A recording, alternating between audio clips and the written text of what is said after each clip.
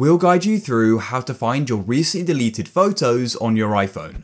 If you find this guide useful, then please consider subscribing and liking the video. First of all, I'm going to go and delete something, and then we'll go and show you how you can find it. So I'll click on select in the top right, and I'll select this post at the top here, and then I'll press on the trash can icon in the bottom right, and we can then confirm we wish to delete the photo. As you can see, it says this will be deleted from the library. It will be in recently deleted for 30 days. So we've now gone and deleted it.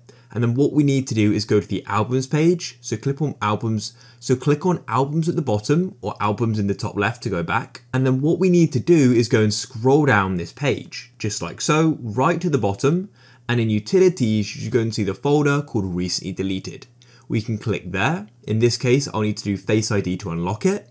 And you can then see your recently deleted photos on your iPhone. You can go and see the amount of time they're going to remain here until they're permanently deleted. And if you wish to recover it, you can go and click on select in the top right. You can click on them and then click on the three dots in the bottom right. You can recover it or you can delete it. It's up to you. So if you found this useful, then please consider subscribing and liking the video.